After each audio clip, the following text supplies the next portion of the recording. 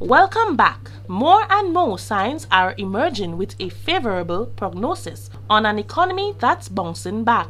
The latest economic indicator is rooted in the massive gains being made in Grenada's real estate sector. The sector has expanded rapidly, a clear sign that the country's economy is back on track. Annette More is following this story. There's strong growth in the industry, that's clear. Grenadians are saying, look, this is our country, we need to invest in it.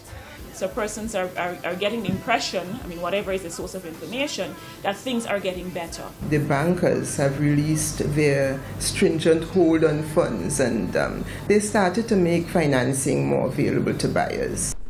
Grenada is known to have prime real estate property, whether it's a spot for a 5-star resort, a high-end rental villa, or a nesting place for new homeowners. The island is recognized as a luxury destination, known for its low crime rate and scenic locations, including breathtaking beachfront properties that are the envy of the Caribbean. I will say Grenada is naturally more beautiful than many of the other Caribbean islands. And this response I have had in asking my clients myself. We have been having a lot more persons calling our office, a lot more persons showing interest in actually purchasing property, quite motivated. We've also seen a number of persons who are willing to sell. We have a lot of inventory on the market. Century 21 recently produced the latest report on the real estate industry in Grenada. They've been conducting this research for the past 5 years and noted its importance in informing critical investor decisions. They use a comprehensive set of information sources in compiling their reports. It really gave us credible, evidence-based information that we can actually use not within our own establishments to guide our strategies, but also nationally. The real estate agents shared their insight into Grenada's real estate industry's climb out of the recessionary period. A lot of it has to do with the global marketplace. The world has also went through that same downturn, starting with the kind of economic collapse of 2008, which really impacted the global real estate markets. The good news is that in 2012-2013, there was once again some mobility in the industry. There is also just an intrinsic, innate desire for people to begin to move on. We can't always say that we're in a recession, could we? No. The Century 21 report states that in 2015, the sales volume was reportedly 71% higher than it was in 2014, with sales of US $40.7 million compared to US $23.8 million in 2014. There were about 40 sales each month that year, with an average transaction value of US $84.7 thousand, an increase of 64% over 2014.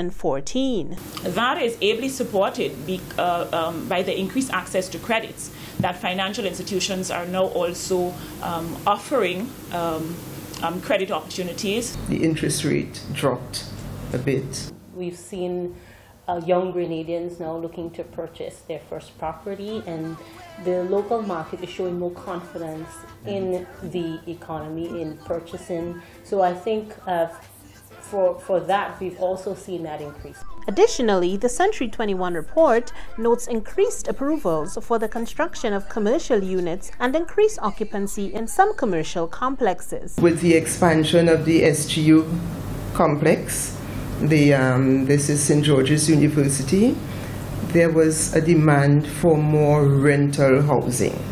There is also a positive offshoot from the recession. Properties are more affordable at this point, right, and they're getting more and more affordable, and it's a buyer's market. Sales values are currently trending at about 15% below asking prices. Power of sale or customer land sold due to default of payments to banks accounted for 12% of all sales in 2015. McBarnett said that lending institutions' policies are now allowing those properties to move rapidly off the market. More so than the individual owner, the average owner, the banks would tend to reduce the offer price. So our sellers, they're also willing to accept a slightly reduced price on their property.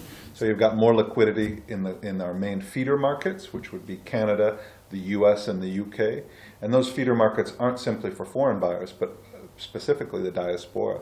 63% of our local real estate industry are Grenadians. Foreign purchasers comprise 25% of the buyer's market, with 50% of those coming from the United Kingdom. British buyers account for 81% of the total value of all foreign buyer transactions in 2015. The value added here is that when these persons purchase, normally some of them might purchase, it might be a rental home. They might not move in immediately and occupy permanently. So that also opens up opportunities for rental investments. Agents noted several factors that will allow for sustainable growth in the real estate sector in Grenada. The Citizenship by Investment Program, or CBI, allows qualified investors in Grenada to apply for Grenadian citizenship.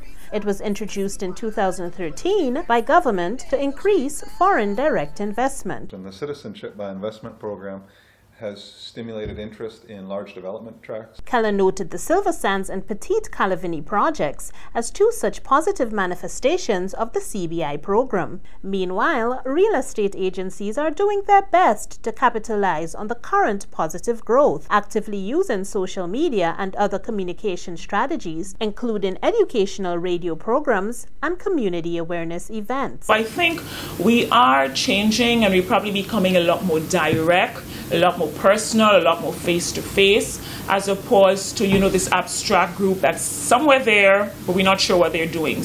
Real estate agents shared their outlook on the future of the real estate sector. I think the real estate market will continue to gradually increase. SJU is actually on track to be taking in a lot more students each year. So obviously there are new opportunities, and it might not just be limited to apartments. Robert sees the surplus of properties in the north of the island in parishes like St. Patrick as an additional opportunity. Because I think with the north, all we need is really just something that's great. And, that entire economy there can be completely transformed. Roberts also believes that there are similar potential opportunities in the eastern part of the island and in Carriacou. Once our economy starts to rebound and we're getting a lot more robust economic activity, and persons like yourself and others are beginning to believe that they can pay back these loans or they can finance it themselves, they are going to venture out. As it stands, for the Grenadian real estate sector, the only place they're heading is up. For State of Affairs, I'm Annette More. This is State of Affairs. More stories from the Heartland after this.